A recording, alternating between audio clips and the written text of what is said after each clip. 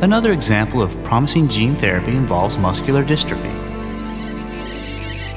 Muscular dystrophy is a genetic disorder characterized by insufficient production of a protein called dystrophin.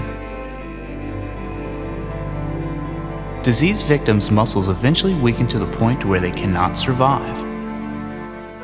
Researchers studying dystrophy in rats have successfully used a harmless virus to transmit the missing gene to every muscle of the rat's body, reversing the muscle wasting that characterizes the disease. This is a magnified image of the quadriceps muscle of a normal mouse. The dystrophin protein is shown in green and outlines the cells in the muscle. This is a similar image of the mouse victimized by muscular dystrophy. And this remarkable image shows a muscle in that same mouse 6 weeks after the gene therapy.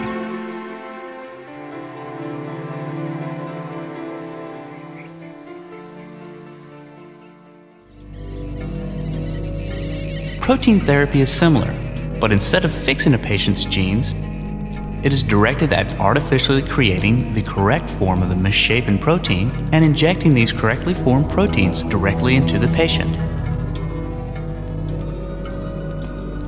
This may prove to be easier in the short term because we don't have to identify the specific genetic errors that cause the protein to be misshapen in the first place. We only have to supply the proteins that have the correct shape. Scientists have successfully produced a goat that has been genetically modified so that her milk contains a human protein that can be extracted and given to patients who cannot manufacture it themselves.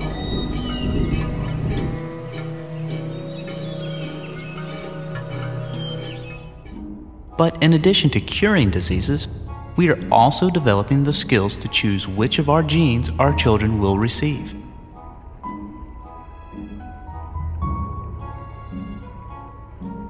Greg and Marie are about to hear the results of their in vitro fertilization from their genetic counselor.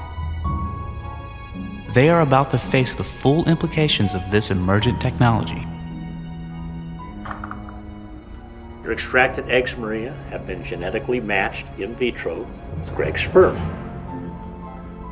Now, you've selected a boy with blue eyes, brown hair, and fair skin. As an adult, he'll be 5 feet, 11 inches tall, and his IQ will be near genius level. Now, I've taken the liberty of eliminating a few undesirable traits: alcoholism, cancer, Alzheimer's, baldness, obesity. Well, I thought certainly no diseases, but we were wondering if we shouldn't leave some characteristics to chance. You want to give your child the best possible start. Remember, this child is still you, simply the best of you. You could conceive naturally 1,000 times and still never get such a result. I'll give you a minute to think about it. Should we choose the best that's in us for our children? If so, who should be involved in the definition of exactly what is meant by the best that is in us?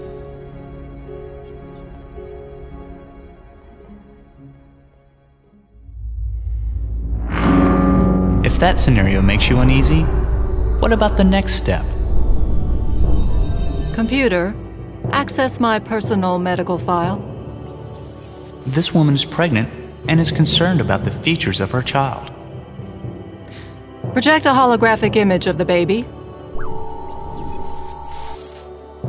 Now, extrapolate what the child will look like at 12 years old.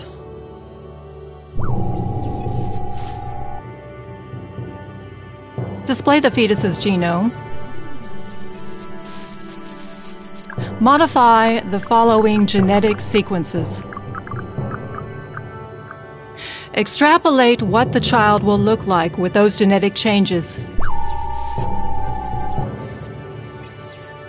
If we give our children genes that we do not have, are they still our children? Save changes. Are there other scenarios that give you ethical dilemmas, Diana? Yes, there are several. Jeeves, please. My pleasure, Diana. Instead of selecting specific genes from each parent for our children, how about making identical copies of ourselves? Beings with identical genomes are called clones. Many plants naturally clone themselves in order to have offspring. Animal clones happen naturally as well. Identical twins have identical DNA and are natural clones. And now we can make a perfect copy of an adult animal. This is often a terrifically useful thing. Consider the goat mentioned earlier when we were talking about protein therapy. That goat could be cloned to form a flock of identical drug-making goats.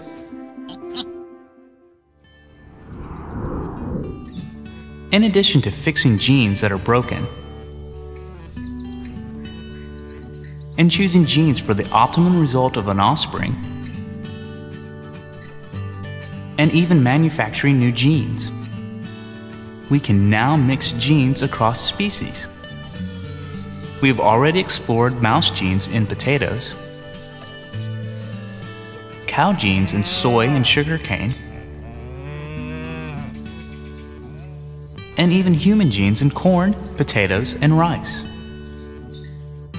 We have put firefly genes in tobacco, and even put jellyfish genes into mice so that they glow under UV light. A little imagination might lead to people with gills who can breathe underwater, or people with sonar like bats or dolphins. Is Superman right around the corner?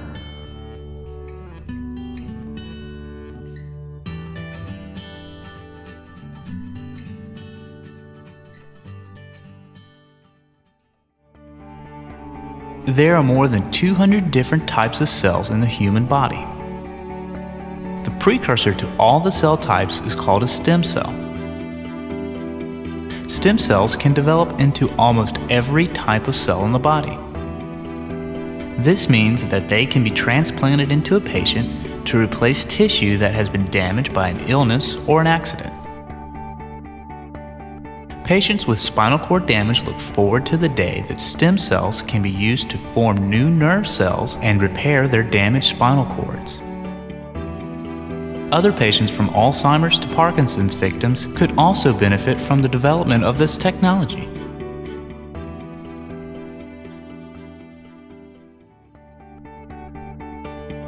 Cloning and stem cell technology can be combined. Scientists have taken cells from a person who needs to be treated, insert its nucleus into an unfertilized human egg cell whose nucleus has been removed, and then let the egg divide into a mass of stem cells. This is called therapeutic cloning. These cells could be transplanted back into the patient without the risk of rejection, and there they can morph into the type of cell that the patient needs.